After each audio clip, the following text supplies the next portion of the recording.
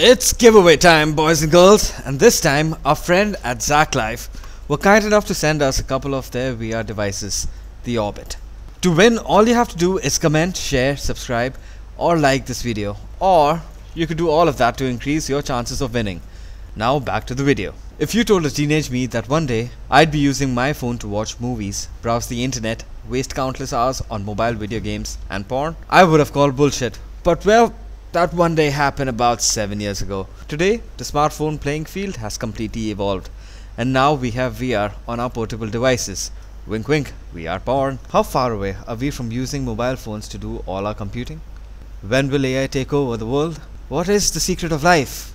None of these questions will be answered in this video, but here's our list of the top 5 VR games on smartphones.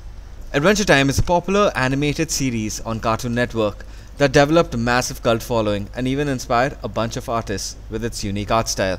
Because of the show's immense popularity, a virtual reality game, Adventure Time, VR spawned. The game thankfully is just as incredibly polished and enjoyable as the series, and like the series it's based on, the art style in the game is unique. While the gameplay isn't reliant on familiarity with the series, this is a VR mobile game best for Adventure Time fans. Although virtual reality is visually stimulating, gaming is often at its best when it's story driven as well. Enter VR Noir. It's one of the best virtual reality video games for your phone. However, VR Noir delivers a cinematic experience and almost transcends pure gaming. The voice acting is top notch and the narrative is engrossing. Because of this engaging format, VR Noir is one of the top picks for mobile VR, and it doesn't hurt that it's free.